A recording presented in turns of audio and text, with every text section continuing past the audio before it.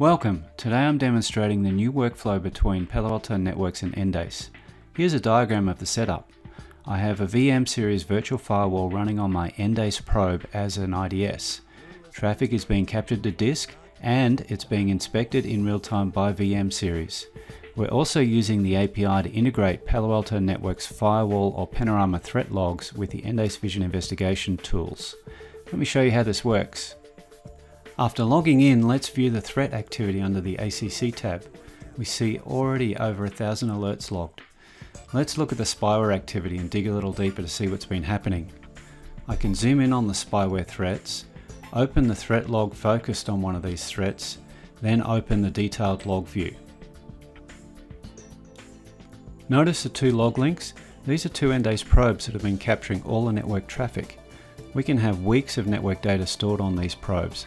By clicking on the log link, we go straight to the Endace investigation GUI with the filter zoomed in on the IP and time range for the threat that we're looking at.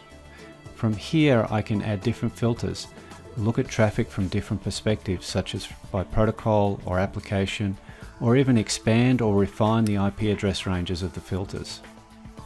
I can also add different tools to the view by bandwidth, conversation, top talkers, traffic breakdown, and various TCP analysis tools.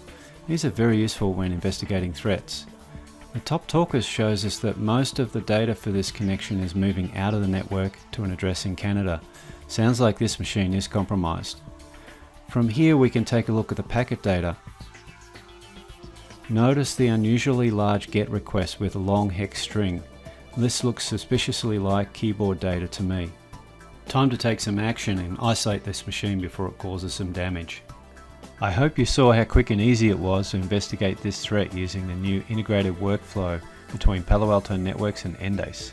Thanks for watching.